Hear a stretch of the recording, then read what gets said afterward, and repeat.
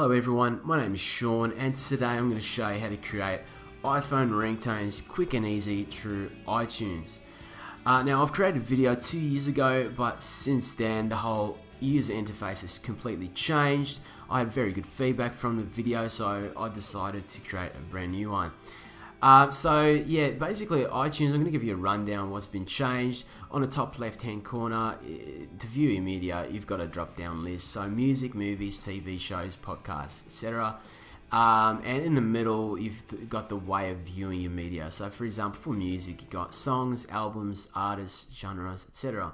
Top right hand corner, it's what device you've got synced, linked to your computer. At the moment I've got my iPhone 5, and since we're going to do a sync for our ringtone, I recommend plugging in your iPhone.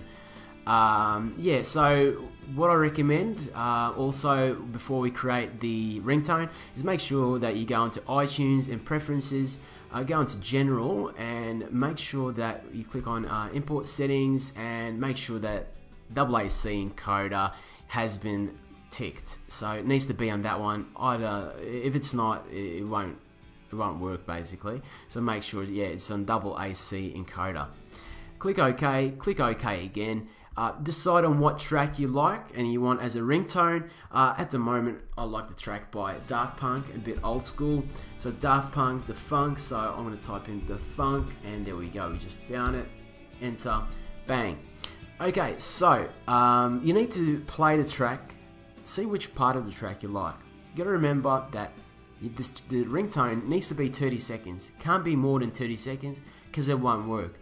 So play a few times, see which best part of the track you like. So I had a few plays before and I know exactly where the ringtone I wanted to start. So all you got to do is right click, go into get info, go into the options tab. So make sure you go in options, and then there's two things we need to remember: the start time and the stop time. So we need to change that to 30 seconds. So the part I like from this track, for example, is 2:49, and the stop time, you need to make a calculation and add 30 seconds to that. So stop time for me would be 3:19. I hit OK and there we go. So once you play the track, it's going to play from that particular part. So skipped across that part. Now what we need to do is we need to create a AAC version of that track. So right click and create AAC version. Now that makes a duplicate of that track, but it creates a 30-second version of that track. So we go back to the original, right click, go into get info and untick these two, the start time and the stop time, and click OK. So that track now is back to its original full version and we've got the 30-second version. So what we need to do for that 30-second version is right click and click on show in Finder.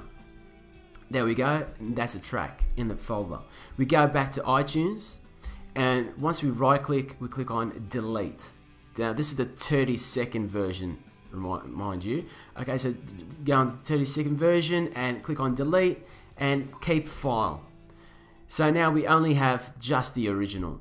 So we go back onto that 30-second version, that new one, and the file format is going to be M4A, and we need to change that to M4R.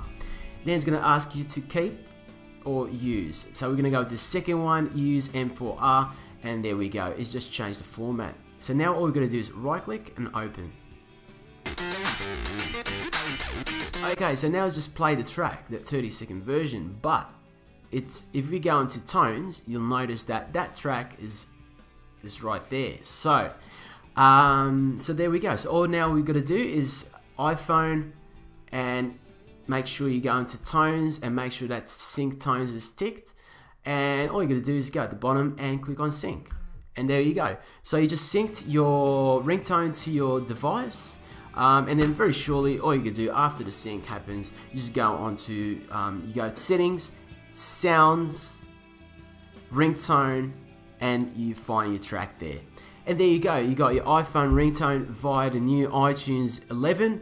Hope this video is handy. Please subscribe to my channel. Feel free to comment.